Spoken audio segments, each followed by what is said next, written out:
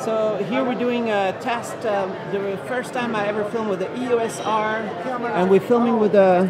This is a which lens am I using? 24-105 f4L IS. And it has inland stabilization. It has a 5-stop image stabilization, but it's also interesting. The way it works is connected to the sensor of the camera. So the sensor of the camera is detecting any camera shake. It works with the gyroscope within the lens to give you a dual IS system, so it's a much more accurate way of measuring camera shake than traditional gyroscopes, which are based in the lens or in the body. It's a pretty good stabilization for a lens, right? It's brilliant with this dual system because it's looking at two different types of vibration. Normally you have the high frequency one, which a gyroscope in the lens and camera will pick up, whereas the low frequency one, which is the camera shake that you kind of hand from heartbeats, etc., that aren't really testable in the CEPA standards. So this whole system will give a much nicer kind of effect regarding sort of a camera shake. It's got really nice dual pixel face tracking on right now. It's just tracking your face. Yeah, it will stay on my face. And again, it's coupled with a very nice dual pixel AF. So if you want to override it, and you can touch the focus screen, and you get a nice smooth focus change between me and the background. Nice. And this is another lens that's coming? This is the 28-70. This is coming a bit later this year. This is a constant f2 zoom. So, which is amazing? Which is amazing. Again, it's going to be fantastic for video operation, etc., or weddings or portraits, because it's got that f2 lens aperture, which will basically allow you to blur the background very nicely, which is not possible with any other sort of zoom lens of this type. This one is amazing, but it's not stabilized, right? It's not stabilized. Again, the quest for this was to make it the best image quality possible for this sort of focal length. Photography mostly. Yeah, for photography. But if you think about many video operations with a rig of this size, this is no bigger than most cine lenses anyway. You could put it on a gimbal. Yeah, again, if you look at the cine lenses, the cine primes, they're actually smaller than this. So this can, this can replicate many other sort of zoom lenses or still lenses on the market. And again, with the smart processing system that the lens has, as you zoom, the focus breathing is minimized by the system compensating by itself. So, we feel it's going to appeal to a wide range of people. And it's, again, what we find with lenses are, when you buy a lens, you keep a good lens much longer than you keep your camera. So you invest in glass and people keep it as they transition through different cameras. So, a good lens isn't really just for one lens. We want to have lenses for the future as well as for today to show people we're committed, and when you expand and you upgrade, we'll have some lenses for you rather than having to wait, buy a great body and have to wait for a lens to come along.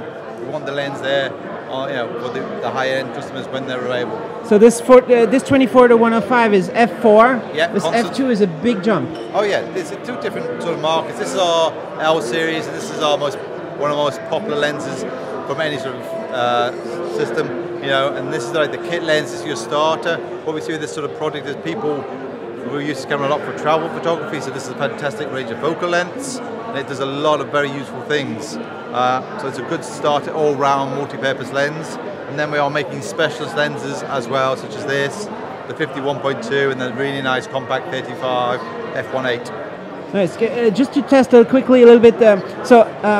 Well, because I'm at 24 and it's a crop, right? So it's kind of like a 50 or something. Yeah, it's about 42, something. Yeah. Something like that. So can we just walk just over there? So you're showing the EOS R to all the people can try it at the booth. Yeah. Let's walk on. We have the EOS R zone over here, so we're obviously showing the camera and people can come and try. We have a shooting subject. We have a range of lenses they can try out.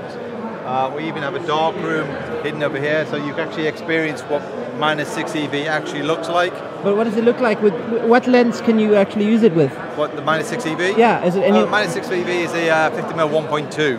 Again, with a slower lens, it won't focus in such low light. The 50mm also no stabilization, right? No, again, that lens was chasing the image quality. That's the priority of that lens, was to demonstrate what the mount is capable of optically. And what is possible that's not been done before. So, but if I wanted to have a much wider, I could use EF. What's it called? Those other lenses. You've got the adapter, so you've got the EFS. So a really great lens is something like the 10 to 18mm, which is amazing quality lens for the price, and it's really kind of beautifully kind of the picture quality. That's the kind of lens that goes into the M15. No, it goes with the sort of 200D or the 80D. So it's designed for sort of entry-level users. So it was new to photography, wants a very wide lens, and for the smaller sensor size, the APS-C, but it fits perfectly for the 4K filming on this camera, and optically it's really amazing. It has IS for the price. It's really one of those standout lenses that we do. But it's 10 to 18? 10 to 18. And so then when you put it on, there will be a 17 mil, yeah. So it's going to go to 17, which is great for video blogging, right? Yeah, so yeah, it's kind of great for video. And again, how much is that lens, the price? It's only about Only 400 something? Euros, yeah, it's 400. 40? No. 400. 400. Yeah. Nice. Can we do quickly just around? So just testing this stabilizer. Now I can do something that a lot of people want to do. They want a video blog.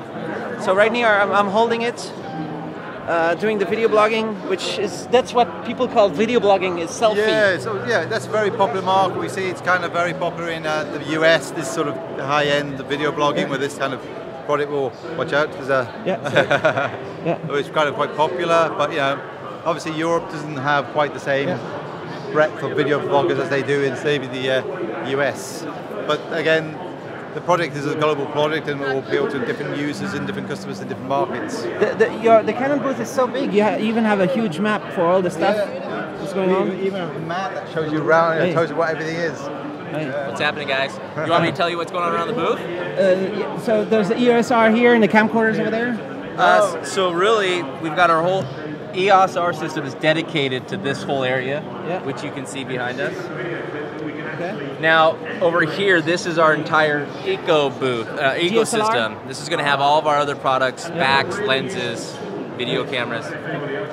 Camcorders there. This is a business lounge. Okay. This right here is the huge spotlight theater. Wow. Theater. Nice. And then, you got it.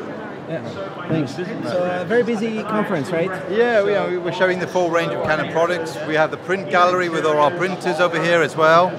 So we're showing all the work by our ambassadors. We have ambassadors on the stage talking about their work and how using the EOS R in their professional environments. And we also have the expert bar where basically we have the camcorders and every product. So you can go over there, you can speak to a Canon expert, and you can touch and try everything. You can put anything on any camera. If you want to try 800mm and put it on our 4000D entry-level camera, you can do that over there. It's like basically it's where you can get any sort of question answered. I think the dual pixel looks amazing on the LCD right now. It looks very, very stable, very perfect. And then just wish it would have no crop on the video, and then as I said, the video for this product was the key market. Video wasn't a key feature of that intended market. So and the lens is very stable, but it would be nice, I guess, with IBIS also. Yeah, but even more stable, right? This lens will work on any kind of future body as well. That's the joy of the EOS system. Everything works with EOS, everything.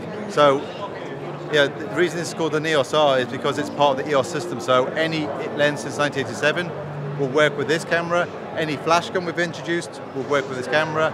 It's part of the EOS family, so everything is interchangeable with each other.